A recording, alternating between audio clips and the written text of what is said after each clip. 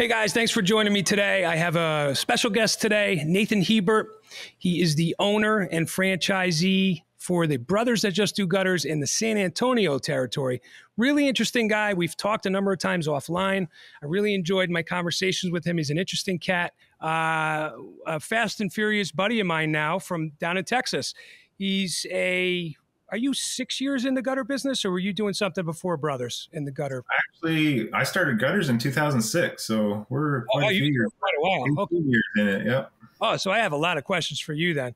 So he's been in the business just a few years less than me. It looks like about 18 or 19 years.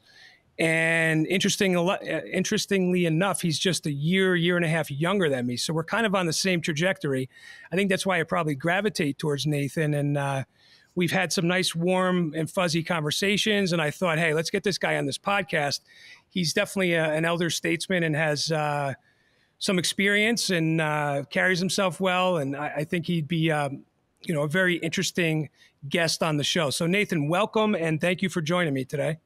Well, I appreciate you having me, Frank. I figured this would be kind of fun to catch up with you a little bit. I know I've been following your stuff for a few years on social media. So cool. It's good to talk with you in your own environment here. Absolutely, yeah. You have me in my in the wild, in my own crazy environment here. This was like one of few times I've been out of the house in the last couple of weeks. I had that knee replacement, and right. It's good to get out and stretch the legs, pun intended, and get back into the office. So I'm glad we're here doing this. So let's get into this. When you got into business, give me the origin story. How did you get into business? What brought you into the gutter world? We all kind of have our own little crazy story. Well, I've always been kind of self-employed. I grew up on the farm in Alberta, Canada, so I'm Canadian. Oh, wow. And then sometime when in my teen years, my dad and I started a roofing business in the summertime to support our farming habit. Yeah, as a late teen, I was entrepreneurial, I guess. I was like, hey, can I farm some of my own land? And so my dad would actually set aside acres that I could invest my own money in, rent equipment from him, and actually set me up how to do business, as a teenager. That's amazing. And so I always had a hard time working for somebody after that, because I was like, man, I know I can do stuff on my own. Self-sufficient. You knew how to get things done. But we actually had to sell the farm back in 99, and we went full-time into roofing together. But I got married to a Texan, and that, even though I had her up in Canada for a couple of years, she ended up dragging me back to Texas, and we ended up living here. Nice. And the initial job I came down for didn't work out. And so I was like, well, I know roofing, and so I'm going to go back into roofing. And so I started my own roofing business from nothing. Like I didn't even have a pickup truck. I borrowed a trailer. I borrowed a truck for a couple of months. Love it. Saved up enough cash to buy a truck and then buy a trailer, and did some roofing stuff for a few years. But then the gutter, my roofing customers, enough of them were requesting gutters to make it worth looking into having a gutter machine. Sure. I didn't know anything about it. So I was like, at this point, that's a big deal for me. Buying a gutter machine setup was a huge investment. Yeah, an investment, especially when we were young. Yeah, we were small time and just me and a couple of guys working.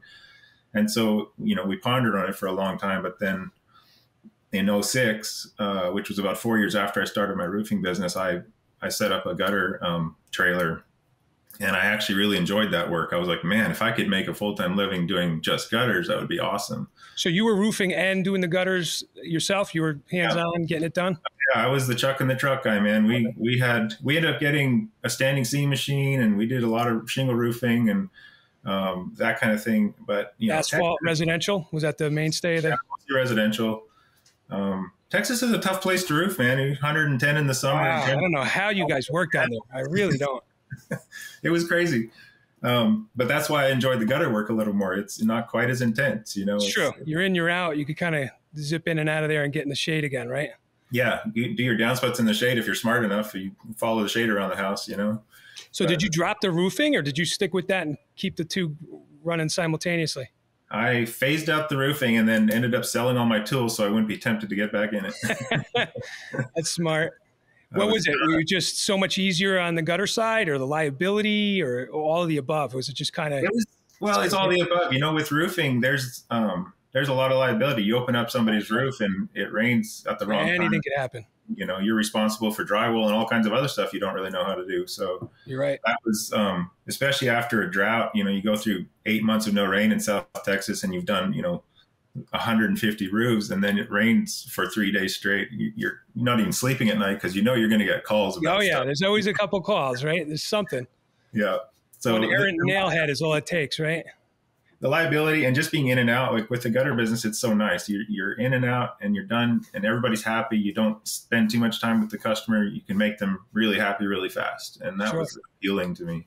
So what were you branded as at the time? You had your own business name? Was it I had Hiebert Gutters. Yep. Right. Hiebert Gutters for 13 years. And then I actually had a back injury. You know, we talked about that. You know, I had a back injury and I was basically, since I was the only guy really installing, my back would act up and I'd be in bed for 2-3 weeks flat, no work. And so the truck would be in the shop and parked and I'd like, I don't know what to do. Yeah. I don't have enough volume to hire somebody to do the work for me. You know, at that point in my life, I was just, I had a couple of gutter crew or roofing crews and I was sort of happy just not having employees. Sure. You know, I had one guy who could help me the 4 days a week that I was working because, you know, the 5th or 6th day I would be out either getting materials or doing sales or whatever because I was doing everything myself. Right. So I had a guy who was available to help me on whenever days we were doing gutters. And I liked that. It was nice for me. We made good money. You know, it was simple, keep everything in-house and it was fine. But with some back issues and some other things, I wanted to scale my business or do something different, you know, so that I could get off the truck. You know, I love the gutter business. I love the gutter world. I really enjoy that. But there's a time and a place, right? I mean, we all evolve. I know it now with this second knee I'm dealing with. You had the back issues. Like, that's the hardest part. The young guys they're too bulletproof at the time to even consider where what the future holds, right? You think you're invincible. You're never going to slow down. And you really don't prepare unless you're a brilliant person and you're reasonable, or maybe dad or somebody kind of grabbed you and said, hey, listen, this is not always going to, you're not always going to feel so virile and strong. Like, there's going to be a time when it starts changing. So, you know, to plan for that it takes a real sage individual. Yeah. And we, as contractors, you're always like, yeah, you can make good money, but if you're not really planning for your future, it's not like you can sell your gutter business for anything at the end of the day. You know, it's basically worth what your equipment is and maybe a few contacts. You know, that's really what it ends up being. So there's no real future. So you're not really making as much money as you think you are when you're contracting on your own.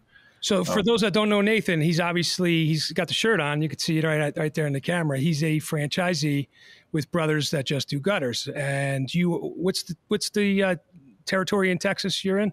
We're in San Antonio and surrounding area. So we have all of San Antonio and, you know. So question, obviously, you know, Brothers does wonderful, right? I mean, they really fast track things. I know they brought in a third party and basically exploded, right? I don't know, 138. I don't know what the actual number is. I'm sure you do, but somewhere in that realm, 130 plus franchisees. I mean, that is the measure of success.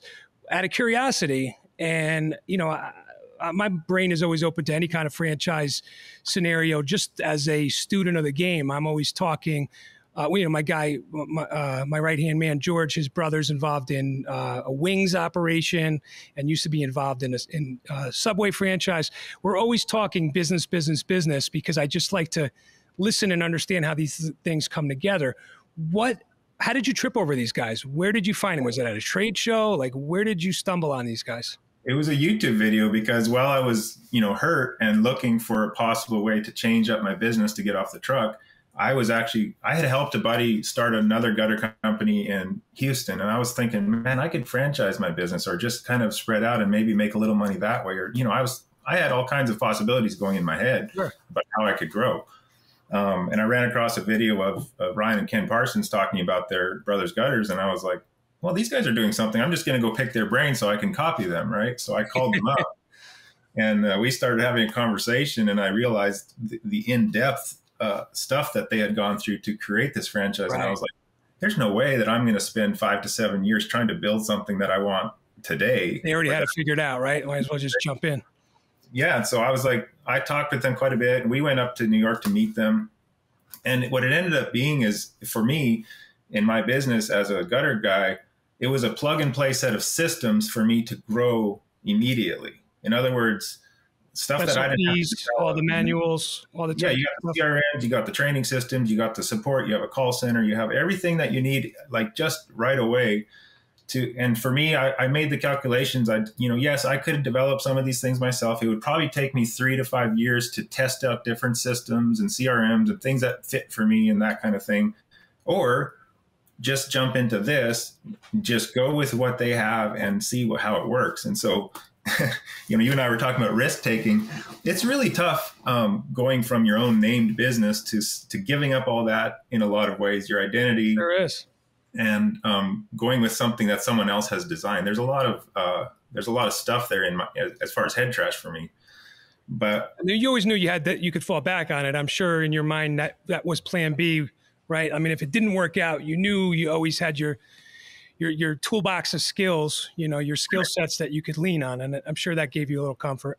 Yeah, I'm not scared to go start another business. That's not the issue, So, but what I did with them year one, I said, look, here's what I made last year. Here's what I netted last year. I don't know anything about your stupid franchise system, but I want to net the same thing this year. My year one. I don't want to lose money. I don't want to spend time building this business to lose money. Yeah, I said, I'm going to net year one. Sacrifice 12 months, right? It's like put up or shut up. Let's see what we can do in the 12 months. So I'm imagining you hit the numbers and you made it work. We hit the numbers. We built a budget with their system, and they said, this is what you need to do. Here's what our experience is. I was only franchise number 11, so it was pretty young back then. All right. Yeah, back to my point. These guys really blew it up fast. Yeah, it was amazing. But we set a bunch of records for the franchise because I was just wanting to speed grow to a certain point where I had enough cash flow to do the things that I wanted to do personally. Number one, being out of the field. Sure. So that's one thing about you that I see. It looks like you have quite a nice lifestyle. I see you doing the things I like to do. You look like you're an outdoorsman. I see Jeeps on giant boulders. I see campers. I see big smiles and pickup trucks. I mean, things are good, right?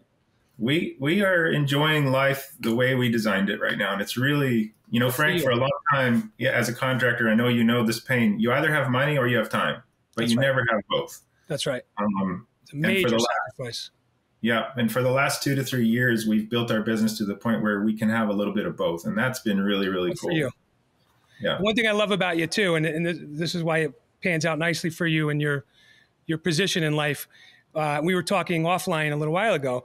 Nathan is a grandfather. He's 46. I'm 47. He's a grandfather. We're literally bookends. We're on either ends of the spectrum here. I have a 2-year-old. I'm a dinosaur with a baby. And Nathan is, a middle-aged gentleman with kids that are adults, and he's got a grandchild. So is it just one grandchild or you have a few? I've got 2 grandchildren. Oh, my Lord, my friend. My daughter actually had a baby in January, and my son had his son back in end of May. So he's going to be a year old here. You young guys, and I hear a lot of you chirping on Facebook. It really is. It's pick your poison. I had a phenomenal run in my 20s and my 30s. I did everything you could ever imagine and more. Trust me, I went a little extra.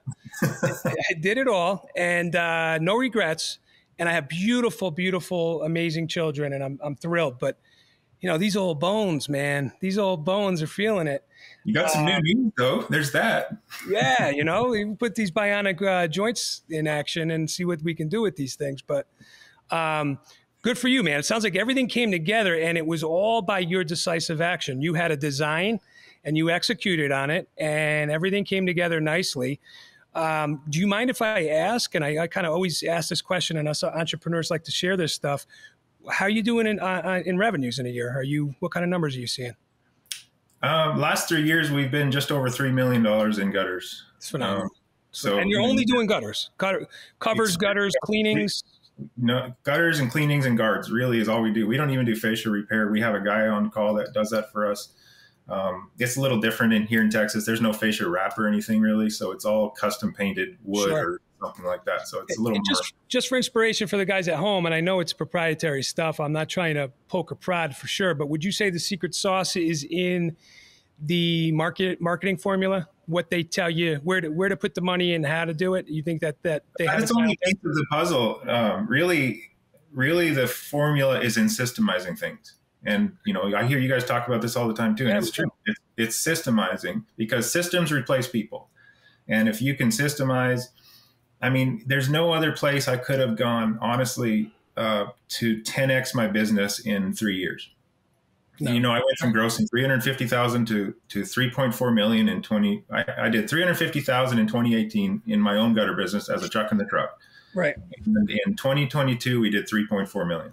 So give us an idea on how you leverage these SOPs. Is it something that you guys, senior management ownership is sticking their nose in and flipping pages daily, or you have the staff doing that as well? How do you, from the top down, how do people access these SOPs? They're available digitally online in a Google Drive. Like, how are you putting these in place for everybody to leverage and win on? Yeah, so it's different systems that we have built in for anywhere from training. In the field, we have systemized trainings that they can do online or on their phone. But for management, we budget, and it's all available for them to watch and see through the year. And then we have coaching calls. We have accountability groups that we get online with other franchisees. And corporate does a really good job of support with each franchisee, and you really feel like a part of a bigger team. That's awesome. I'm not just an owner out here doing things on my own. And because I probably couldn't have done this on my own. Like I said, it would have taken a long time to do what we have done. You and other owners and other franchisees and such, that's one thing that I do see that's consistent across territories and across ownership, is that there is this familial, family warmth and team feel. It's very, very distinct and clear and present with brothers that just do gutters. For you people at home, pay attention, listen up. You may not be a franchisee, you might not be involved in something like this, but that type of environment needs to be instilled in your business. I think Nathan would agree that it's critical that people come to work. They want to feel like they're a part of a greater good. It's larger than them and each of us individually. It's a collective net worth is far greater than each of us individually. Do you think that's what drives your staff? Is that feeling? Absolutely. In fact, we take key staff with us to like the conference every year, for instance. And for some reason, and I know this personally, but for some reason, even people that are, a solutionist or salesperson that come to our conference and meet, 40 other salespeople from other locations, all of a sudden they just feel like they're just part of a bigger team, and they're inspired, and it's great. It has a lot to do with it, because when you stand alone somewhere, the hard times, which there always is, they seem a lot harder. But if you can call somebody who you're a buddy with now and just say, hey, what did you do when, half your installers walked off the job? That happened to us 2 years ago, and this is what okay, well, you'll get over it. It'll be fine. It's not the end of the road yet. Yeah. Well, we made some great friends inside the franchise, and some really close people that we hang out with all the time. So how often do you guys congregate as a nation? Once a year we have our national conference, but we've actually personally made it a point to go around and see some of our franchise friends. Personally in our travels, we'll go meet up with people. You find everybody's highly supportive? There's no inner competition amongst you?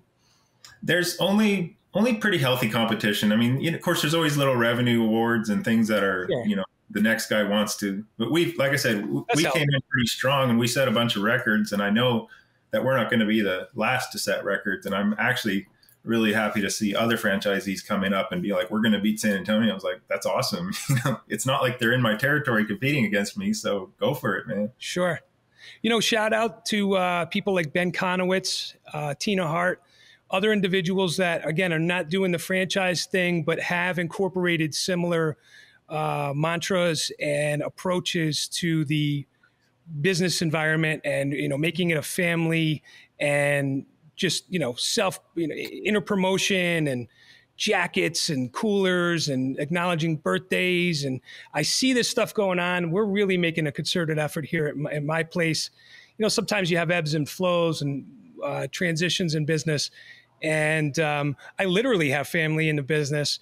And then honestly, the people that I choose to work with, the people that I bring in here, I really feel our family. I want that closeness, and we have it, but I could learn from others. And some of you guys out there, again, Tina, Ben, you guys are doing it big. Jimmy, there's other folks that are, Corey, my man, Corey J, he's killing it with that effect. It's down to like uniforms and look, and it almost gives you like an army type of approach where if everybody's in nice gear and they look similar, they feel a certain way, right? There's like a brotherhood and an allegiance with that. What do you guys do with uniforms and that sort of thing? What's your approach on that? Yeah, we definitely require everyone to kind of look the same on the job. Installers all have certain shirts, so we kind of give some input, get some input what they like, and so we order them all matching, and we give those to them. Every 6 months we give them a new batch of shirts so they can stay clean. And if they're really dirty, then we'll make sure they buy some. You always got a couple of those pig pen guys on the crew, right? Yeah. You give them a shirt brand new, the next day that thing is destroyed. Covered in geocell. Oh my gosh, yeah, it's the worst. The guys that wipe it on their pants all the time. My gosh, just stop. It happens. It happens, especially guys. Guys are we're just pigs. We kind of keep that as a unit. It's much better when everybody looks the same and people that drive. I totally agree. I'm a big proponent of that. It's really hard to see that through. I mean, how many shirts you need to give a guy, each individual, to make sure that they always have something clean and they're not blaming it on the laundry. Well, if there's 5 work days in a week, 6 work days in a week, maybe you have to give them 8 or 9. So if you're replacing shirts every 6 months, do you know, and I'm just throwing, it's an interesting question. Off the top of your head, do you know what you budget a year for uniforms and that sort of stuff for the whole crew? Well, we get our shirts. I think we get our shirts for about $15 a piece, so they're not too expensive. And then we've done a couple of things with the pants. We either subscribe to a laundry service pant company who brings in pants, or we just agree on a style of pant, and we split the cost with them, just buying half of the cost of their pants so that they all match. Cool. So I don't know off the top of the head. I mean, we varied anywhere from 6 crews to 3 crews. So right now we're running 3, just going into 4 crews. So we don't have too many guys right now. We got seven guys in the field at the moment. Okay. How's the weather been down there? I saw somebody online talking about some hurricane or something, or some crazy storm that was hurricane-like the other day. What's going on down there? Got a little bit of rain this year, finally, but I haven't seen anything real crazy. We got some pretty decent rain in the San Antonio area yesterday morning. But we celebrate rain. We do too. Last year was so tough. We had a major drought most of the year. I think we had 11 inches all year long, and our average is 26. So it was pretty brutal. Wow. And yet you still are hitting numbers. Well, we didn't hit the numbers we wanted to, but we did over 3 million still, which was really good for the year that we did. Yeah. Yeah, we're doing 3 and change here, but I do drainage, which are generally big ticket, far more expensive than rain gutter systems. And we do a little bit of roofing. I'm very selective on what I'll take on for roofing. But actually, I just got a call yesterday. We just got a verbal on a $250,000 commercial roof. So, some years we crush it with roofing, and other years, they're just like low ticket residential, and I kind of mark them up high and try to hit it big or not take it. I'm just not interested. It's for all the same reasons we talked about earlier: the liability and the. If you don't really love it, then price it high. Totally. Now, tell me, you're in other businesses, right? I know we were chatting offline, and I think you had a rental or an Airbnb or something. Are you doing good by your money and spreading it around and investing in other things, or what are you up to these days? Well, we live in a bed and breakfast. So yes, our place here, we actually live in Uvalde, Texas, which is about 80 miles west of San Antonio. Oh, wow. But the bed and breakfast here we've been here for 9 years, and we have 3 cabins on the property and a big house with some rooms that we rent out. So that's kind of our family business that we run here locally. You into that? It's been interesting. It's been neat. You see all kinds of people from all over the world and get to hear stories. And it's actually a really unique business to be in. And the people that come to bed and breakfasts are usually, a little bit different than your Motel 6 kind of people. So, you get to city slickers like me. Yeah. City slickers like me. Show up in all the wrong gear. You don't know what they're doing. Yeah, and I try and do some property stuff. You know, we bought our location for our shop. We have 13 acres over there and built our own shop, so we're building Beautiful. value in some property there too. So yeah, I do try and take any profits that we can get and make some smarter moves with them for sure. Good for you. And how active are you in the business on a day to day at this point? Is it a 40 plus hour work week for you? Are you able to offload to a general manager or management? How's that structured? No, I've decidedly structured it right now where I'm really not having to go into the shop. I probably go once every 2 weeks into I was the going to office. say that 80 miles is not easy. It's not a great commute, and you know, and we've been taking care of our grandson as a daycare for the last 8 months. So really, we've been here for him. All right. So we're gonna lean back on systems. I mean, how are you making that happen without any hiccups? Well, there's always hiccups, Frank. Come on, it's nothing. It was a loaded question. I knew it. But yeah, systems and the right people. You obviously have to put the right seats in the right, you know, the right people in the right seats on the business. Asses in seats, right? You got to get the right asses. And if you have people you trust that can take part of your job from you, and then you can hire somebody else to take another part of your job, and then it becomes a lot easier. And I still obviously field phone calls daily from people in the business, and since I'm very well versed in the industry knowledge, I'll get calls from sales or installers every once in a while just to kind of poke through a hard place. But yeah, it's really, you know, I would say I maybe spend an hour or two you know, kind of working in the day-to-day stuff of the business. And then I have other things that, you know, we do some franchise stuff. I host a call with some of the local franchisees in Texas. Nice. And stuff like that. So So I'm how involved does a bit in that. what's the trend in this particular franchise? Is it like, are there any owners that own multiple territories? How do guys tend to scale and grow within? Most of them actually own multiple territories, and quite a few are owning large cities. Like there's a couple that have purchased, kind of like us. We have a very large territory with San Antonio. You know, it's almost 2.5 million people in San Antonio. Wow. Alone. How big is that radius? 100 miles or Shoot. something? From the shop, we typically, I mean, our normal day often is 30, 40 miles from the shop. So Wow. all the way up to. I used to do that when I first started out, and it was brutal. It was just destroying all of us, but we had no choice because we were taking work anywhere we can get it. Now I'm in like this local market. I mean, Texas is spread out anyway, so it's not a big, true. You know, it's not real concentrated. But the franchises, they differ a lot depending on the people, but there's some really cool people doing some really neat stuff around the country. So where do you go with this? Are you looking to scale and pick up new territories, or you're kind of just clocking and things are good? What's your strategy? I would like to build this to where it's like we're focusing on efficiency now, not so much getting more revenue, you know, big growth. You know, we did that to get to a certain scale, but right now I'm doing it better and I want to keep more of it. You know, how can we be a great $3.5 million company? You know, how can we run that very efficiently? Yes. And then naturally grow as needed. You know, maybe we grow to 4.5 in the next couple of years if we can get our efficiencies down. Right. You know, then let that growth happen. But growth alone isn't a telltale of anything. You know, revenue alone, absolutely not. It doesn't mean much unless you're doing something with it. Right. I say that you could look at it at any number that's thrown out at you. Linear footage in a day, dollars earned. Like, how many dollars did you keep? You know, at the end of the year, what do you have in your pocket?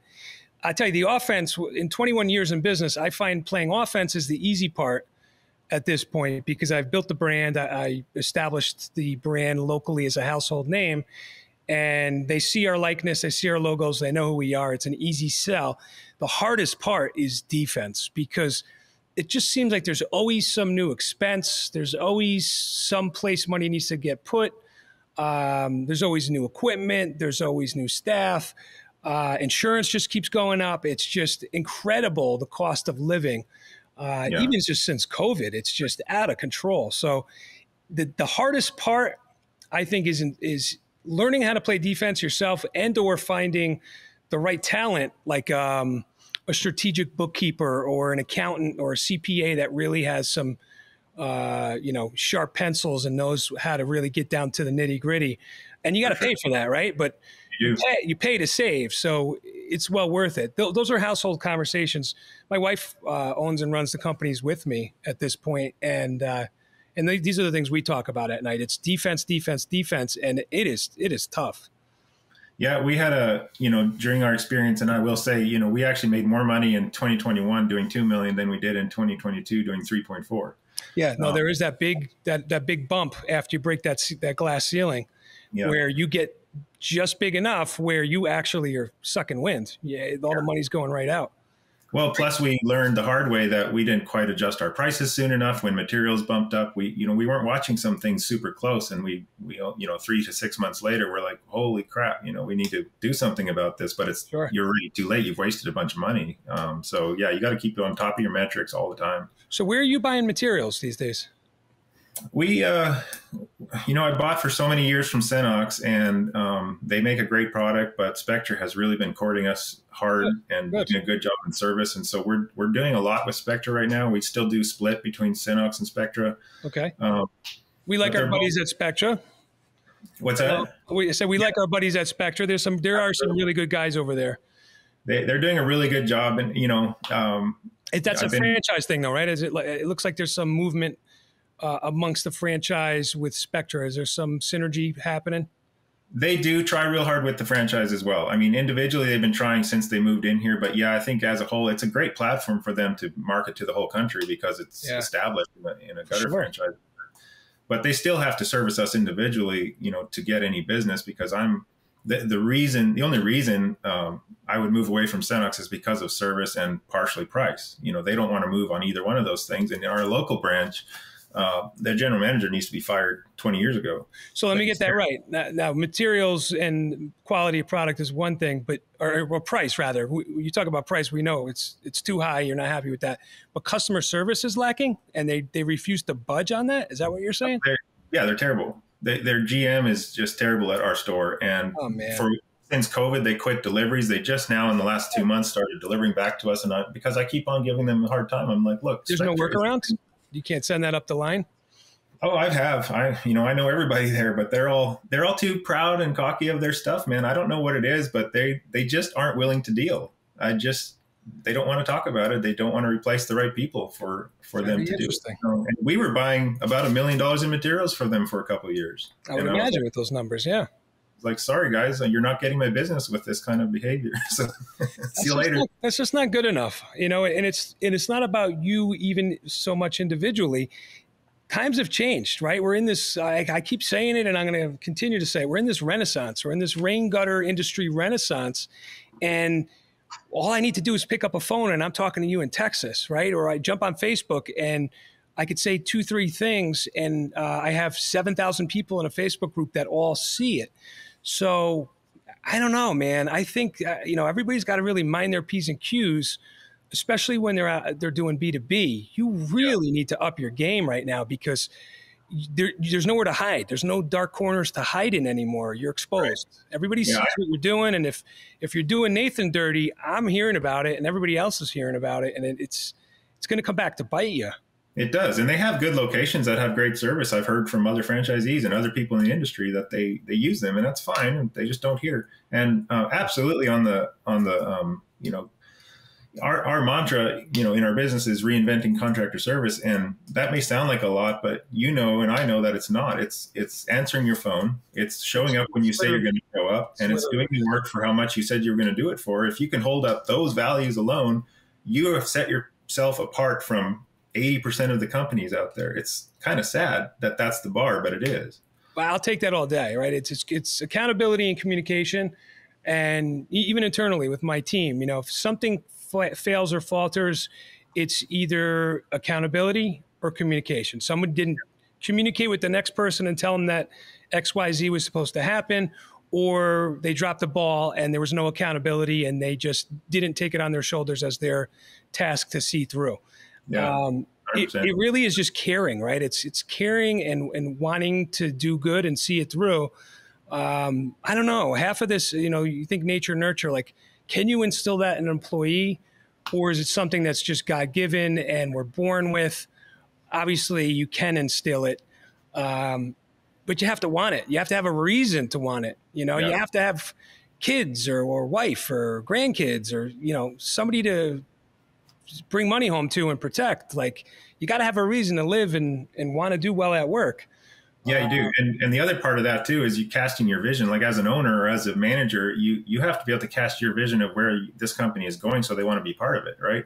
Otherwise, there's no value in it for them. And that's something that I do regularly when I show up to a team meeting, and I will restate my vision for the company, why I started it, what my vision was for the employees that I have here, and part of that was, if I'm going to do this, if I'm going to have employees again, I'm going to make sure that I'm going to pay damn good, because I want these guys to make good money. I want them to love working here, and I want them to bring other people in that are good. And that's part of my vision as an owner. Is like, I mean, my guys make really good money, and I'm happy about it. Yeah. You know what that really boils down to? For me, it's owners. It starts with the owner, because the owner has to train the sales team, or, instill a skill set, or, hire somebody to drive a sales team. The sales team has to go and sell, not take orders, because the company needs to command X amount of dollars in order to pay everybody properly, right? That's right. In order for us to take care of our businesses and our staff, we have to command X amount of dollars per foot. We're not sitting there and just order taking and accepting whatever the homeowner is willing to pay us, because it's never enough. We have to say, this is what we demand. This is how much you're going to pay us to get the top quality service that we put out. And with that, I can then bring that money back to the business, pay my staff accordingly, bring in proper materials, and the machine keeps turning and turning. But guys have to break through that mentality of, well, the market dictates $7 a foot, and I'm just keeping up with the Joneses. No, sell better, do better. Motivate that homeowner to give you what you deserve, so that you in turn could keep everybody in your operation happy. It's not easy. There's an aspect of that where, an owner operator can sell at $7 or $8 a foot and make really good money, right? Because you do it all. Yeah, there's an overhead. But when you're working on a scale and you have to have all the different insurances and the overhead costs that it works when you're staffing a larger business, you cannot work on that same scale anymore. You have to get the pricing. Totally your company has to come first. Your company has to be profitable, again, to pay people well and to continue functioning and buying the things you need to inside that company. So, hey, let me ask you something as an owner, and this always intrigues me as I meet new people and further my relationships and stuff. What skill sets, or what would you say is the number one skill set you have that you brought to your business? We can't all be good at everything, right? So, like, what are you best at? What do you think you injected into your operation that is stamped with Nathan all over it? I'm the risk taker. I am the guy that can see the vision of where my company is going to be in 5 years, and I'm willing to do what it takes to get there. I'm not scared. I'm not dipping my foot in. Yeah. When we started this, we had advice from other franchisees and the franchise saying you should start with one truck and work your way up. I'm like, no, that's not going to work. I already have one truck. I can do that. Let's start with 2, and I want 3 by the end of the year. I want to do that. Sure. And so that carries through, because I'm willing to, for my employees, I'm willing to, whatever tools you need. Like, what do you need? What do you need to be successful? I'm not going to do your job for you, but what do you need that I can give you to be successful in your job? Like, salesperson, you need a better truck? Fine, we'll get you a better truck. You need a better iPad? We'll get you a better iPad. Whatever it takes. Because you see the ROI on it. It totally makes sense in most cases. Sometimes you get asked for things you can't be stupid with it, but of course, I got a pretty decent head on my shoulder, and my wife is my business partner, and she's kind of the other side of that. We're like, well, are you sure we need to buy that machine? It's like, yeah, we need to buy that machine. Yeah. Oh, okay. So you have the same relationship I have at home. I mean, it's the yin and the yang, and you have to have it. Yeah, you do. Right. And we work really well together in it. And so we balance each other out in how do we do business that way. Good. I like to hear that. Yeah. How was that was she doing that? Well, you guys got together young, right? You said you were we were early 20s? We were early 20s when we got married, and we've always ran business together. She's always been good on, QuickBooks and all the back office stuff. And so she actually did our taxes up until about 3 years ago, when we were it's too much money moving through the company. Crazy. And we finally actually hired a proper, really good accountant. And like you said, it's so important to have a guy like that or a person like that on your side as a business owner when you get into scale. Yeah. Don't be afraid, guys. Guys at home, don't be afraid. Sometimes it's healthy to take the pressure off, blow some steam off, and let a seasoned CPA that knows how to play the shell game and move the money around, weigh in and tell you the right stuff. I mean, you're not an accountant. I started out, I went to the University of Connecticut, and I started out as an accounting major, and like 3 months in, I was like, nope. It's not gonna be. It's not for me. I'm telling you that right now. I called my dad at home. I'm like, I'm not doing this. I don't know how you did this stuff, Dad. This is not my forte, pal. And then I wound up reading Shakespeare for 2 years. that and organization for me are very weak points, which is I lean on people for stuff like that, which is, I guess, why the franchise attracted me. The organization and systemizing there was really an advantage for my weaknesses. And so you're a hero to be brave enough to say that and admit that. Organization is not easy. It's not. I find that escapes a lot of people. I think it's that might be innately, you're born with that. You kind of have like the head for organization. Some of the most creative, amazing talents I know, I mean, blow you away with their artistic savant thought processes, but you can't find their keys, can't find their cell phones. I mean, we're all wired differently. Yeah. And that's why and what's nice about having a business on scale is you can start hiring those specific people into your organization to take care of those weaknesses, and because it's their strength. And that's really cool to be able to place somebody in a position specifically to take care of something that is lacking. And that's been neat. Awesome. All right. So what do you think the next 5 years holds for you? Where do you see yourself in 5 years?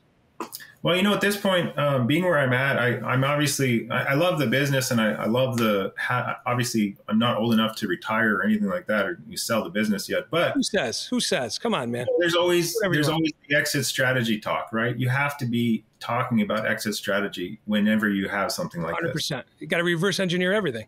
You do. And so that's kind of what I spend my time doing, is talking to people and what does this look like? Like, I have 2 sons that are involved in my business. They're installers for me right now. And would I love to see them take it over at some point? Yeah. I wish I could, orchestrate that and make that happen, but they're going to have to want it, and they're going to have to be involved in a certain way to do that.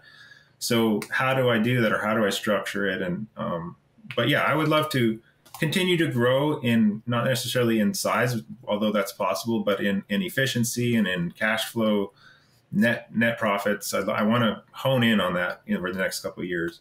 And I want to build a really valuable business that is saleable if I want to. I want to structure the business that is worth something if I need to resell it. That was part of my attraction to a system like this, is that you're not just building an owner-operator business, you're building something that is a business for sale. And that's really cool. Especially as I watch the brand grow, it's basically value building some of it's not my effort, and you're part of something way bigger on that scale. I mean, you definitely have a great market. There's a lot of activity down there, a lot of influx, still a lot of people coming in from all over the place. Yeah. And then maybe, I've done lots of other businesses here and there. We haven't touched on any of them, but, maybe there's something else now while I have some time that I'll be, kind of perk my interest and get involved in. So I'm not really interested in going and spreading more franchises or buying more locations. I'm not really wanting to go start another thing like this. Sure. I like this thing and I like our team. I do want to get it better and then see what else comes. I'm sort of open right now to what I'm involved in. I'll tell you, Nathan just hit on this for you guys at home. Half the battle is systemizing, putting people in places so that you're not playing the chief, the cook, and the bottle washer. You're not running around playing every role in the business, so that you even have a moment of free time to sit down and even ponder and have conversations with yourself that Nathan and I are just having with each other right now, where you're even thinking about something else you might want to do because you're not scrambling and running off to the supply house to grab material and run it back to Joe and Bobby on the job site.